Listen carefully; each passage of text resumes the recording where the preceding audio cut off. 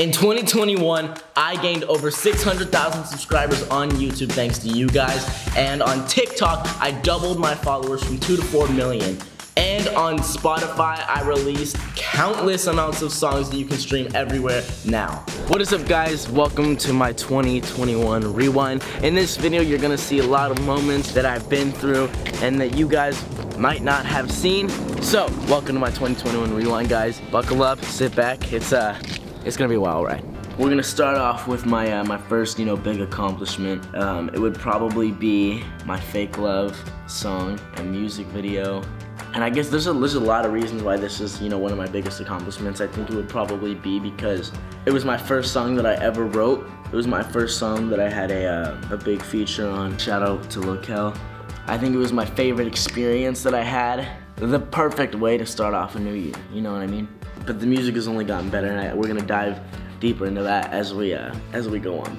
And then so the next biggest thing, I actually flew to North Carolina, Charlotte, to have a meeting with the record label South Coast Music Group, which was a big opportunity of mine and just a big, big accomplishment for me, music-wise, because I think towards the end of the year, I've really started to, make music a big priority. I mean, music has always been a big priority in my life, but I think I really started to just kind of like really go at it.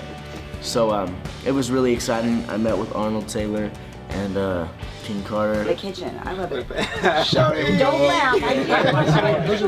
Those are two completely different records, you know what I'm saying? I like both of them. And it's one of the things that it'll have like a different type of effect on people. Like people that just start walking up to people, Shorty! You know what I'm saying? And it'll Get this on the camera, it will go viral, Brian. And I think just the experience overall, the emotions, the hospitality that everyone showed, and the studio time that I got to spend there, and all the amazing things that were happening. It was just such an exciting and meaningful moment. So fast forward a little bit, I think one of the other big parts that was a big change of my life was moving out of 2 different houses. So I moved out of the content house and I moved out of my old house, and now we're here. Obviously, I'm super blessed. I wouldn't be able to obtain or even be able to look at any of this stuff without you guys' help. So you guys who are watching this right now are the whole reason that I'm even able to have anything that I do right now. Also, I have already made a lot of great memories here, which I probably never thought I would have made. So I guess I owe it all to you guys. So keep following and keep tagging along on the journey, because it's only up from here. I lost a lot of people for sure. I'm definitely happy that I got some new friends, and I got a solid group right now. I wouldn't even call them friends. I think I got a solid group of family around me.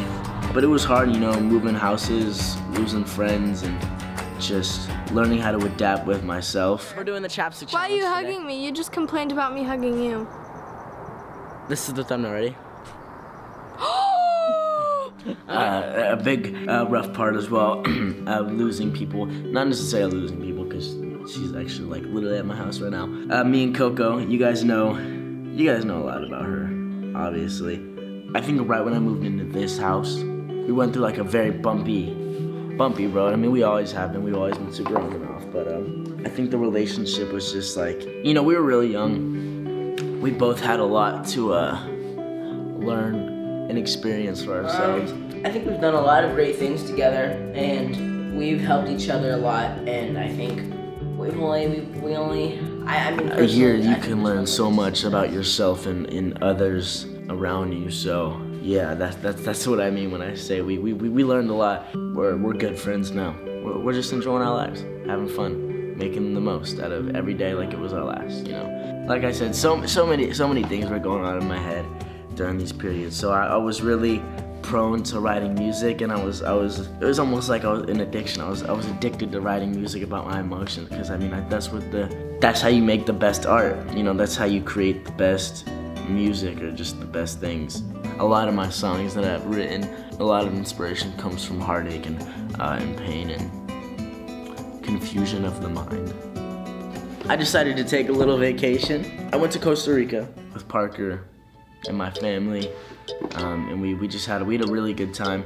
It was kind of an escape, you know. I think Coco was actually supposed to go on that trip too, but we literally had gotten to a sudden fight. And I think that actually that trip made me realize so much about myself.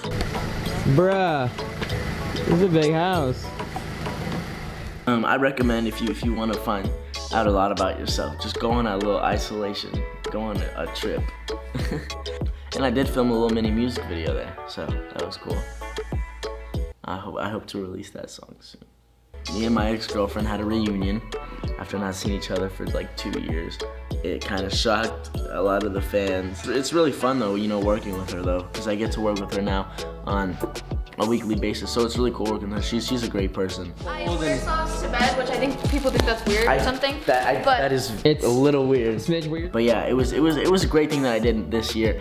I think it was one of my favorite things I did this year, just because it opened up so much more for like me, my supporters, and my brain, you know, creativity, you know. We create a lot of good content together, so I think it was a great thing that happened for sure. And then shortly after I reunited with Piper, I did a song, did a Crushin' remix. She was in the music video. If you guys don't know, one of my most popular songs, Crushin', she was in. We did a music video shortly after we reunited. I think that was a weird experience, because it was almost like I was reliving 2 years ago, you know? It wasn't something that you just expect to do again. It was a cool thing, and I think a lot of you guys enjoyed it. If you guys haven't seen that, go check it out. It's on my YouTube channel. Switching the subject a little bit, this is just kind of like what happened throughout the year. I had a really bad state. Still working on it, actually. I definitely went through a kind of rough stage of happiness, struggling with happiness. What are you doing? A rough stage of happiness. It was, you know, kind of throughout the years, losing friends that I was really close with, losing people that I never thought would leave me.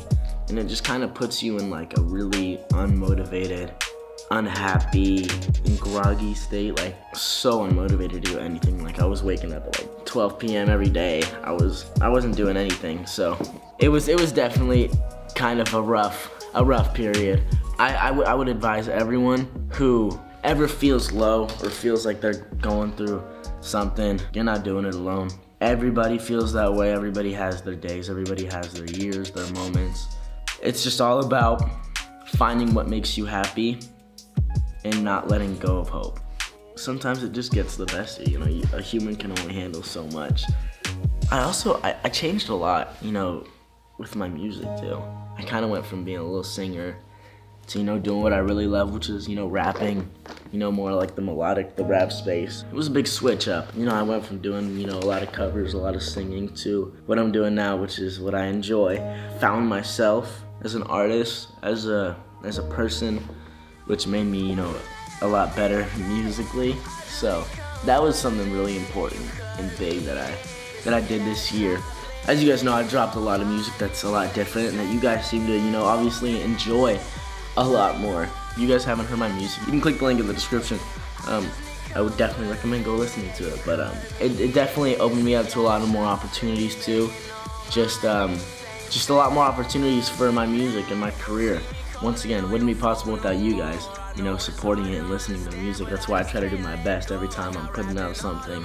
You know, I never want to do anything without 100% effort. So if I'm gonna do anything for you guys, I want to give it my all. Speaking of music, I did a collab with Pop Hunter, which was really cool. I don't know when the release date is or what's happening with it, but we did a song. I went to New York, we shot a little music video.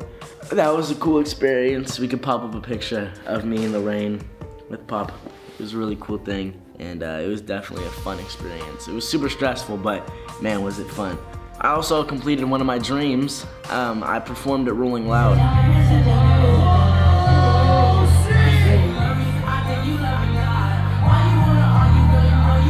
Also, big shout out to Pop Hunter for bringing me on. I got to perform at Rolling Loud, which is definitely like a crazy experience. You know, not a lot of people my age get to do that. So I'm definitely super thankful and super blessed. It was funny too, because a few weeks before that, I went to a Trippie Redd concert, and then at Rolling Loud, I was backstage at a Trippie Redd concert. Like, I was literally, like, with him. It's just crazy how things can happen so fast.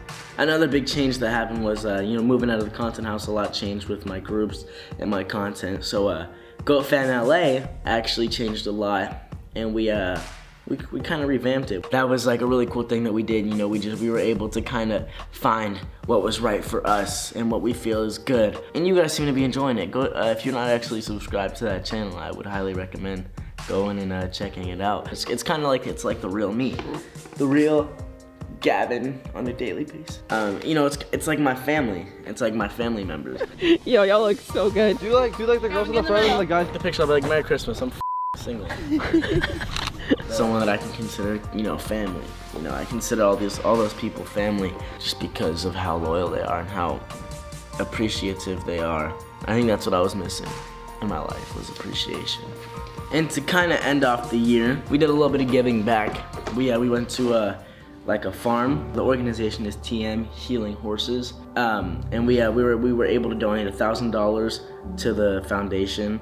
You know, helping animals, helping children, just for the holidays. So it was a really cool thing to do. We got to hang out with a bunch of cool animals and do goat yoga.